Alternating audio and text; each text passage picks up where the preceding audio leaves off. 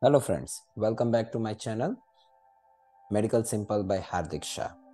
Today we'll have a discussion on female reproductive system. Female reproductive system, majorly it is comprising of 4 organs. The lowest organ is known as vagina. Following the vagina there is a uterus, followed by 2 ovaries and 2 fallopian tubes. Let us understand each organ one by one. Vagina. This is vagina. Vagina is about nearly 10 cm long tube. It is elastic and muscular in nature, that is connecting the uterus to the rest outside world. Vagina has an opening. This opening of a vagina is known as vaginal opening or vaginal orifice, and this opening is generally covered with a membrane called hymen. What are the functions of vagina? Vagina majorly act as passageway for 3 things. 1. It acts as a passageway for the menstrual flow. It also acts as a passageway for the sperms. During the sexual intercourse, the sperm enters through the vagina into the female reproductive system. And the third is it acts as a passage for a baby. It acts as a birth canal for a baby. During a vaginal delivery, a baby comes out into the world with the help of the vagina. The next is uterus. Uterus is also known as hysteria or womb. Uterus as such, it is mainly divided in 3 parts and having 3 different layers. Let us see the 3 layers of the uterus first. The 3 layers of the uterus are outer layer, middle layer and inner layer. Outer layer of a uterus is known as perimetrium. Middle layer of a uterus is known as myometrium. Inner layer of a uterus is known as endometrium. Out of 3 layers, myometrium is the thickest layer for the uterus.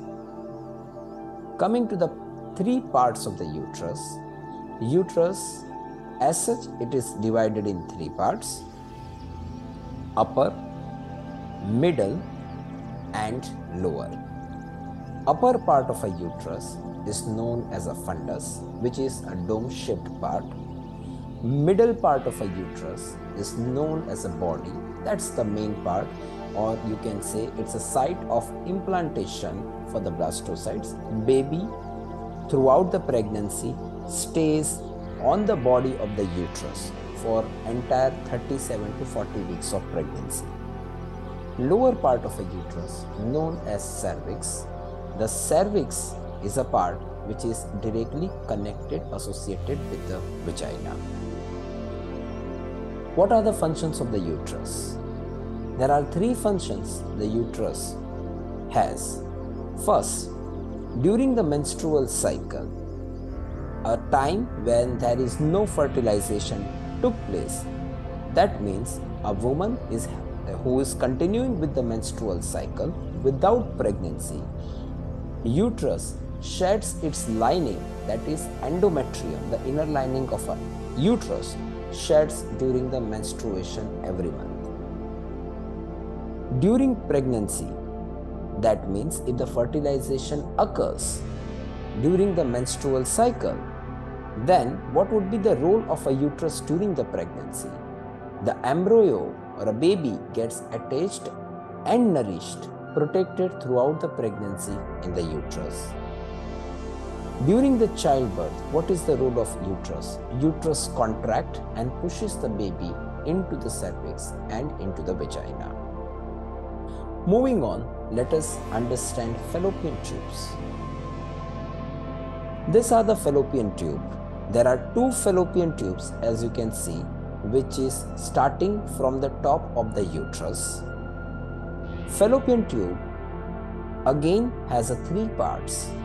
These three parts of the fallopian tube are ampulla, isthmus, and infundibulum with the female.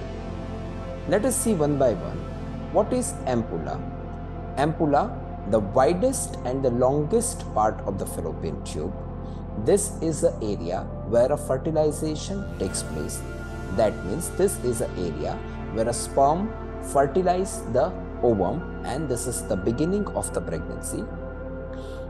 Isthmus, that's the narrow portion that follows the ampulla. Infundibulum, the one which directly opens into the peritoneal cavity. The end of the infundibulum has a finger-like projection. The finger-like projections known as femore.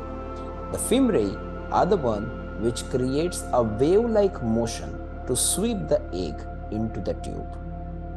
What are the functions of the fallopian tube? Fallopian tubes are the one which conveys the ovum from the ovary to the uterus. And as I said earlier, fertilization generally takes place in the upper portion of the fallopian tube, that is ampulla. Come to the last part of female reproductive system, that is ovaries. Ovaries generally been considered as a primary sexual organ for the female. There are 2 ovaries located on each side of the lower abdomen. Ovaries divided in 2 parts. One is cortex, another is medulla.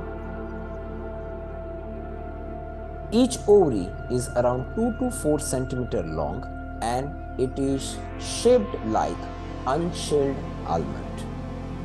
Let us know something more about the ovaries. Ovaries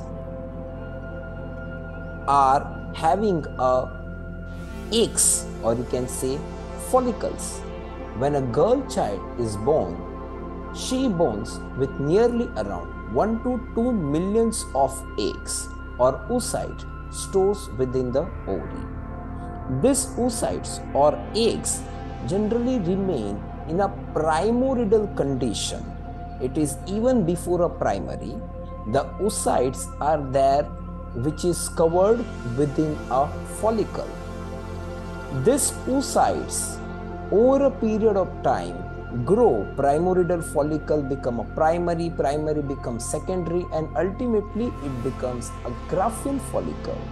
This entire procedure of growth of the follicles, and along with the follicles there are oocytes inside the follicle, they also grow. The entire process is known as folliculogenesis.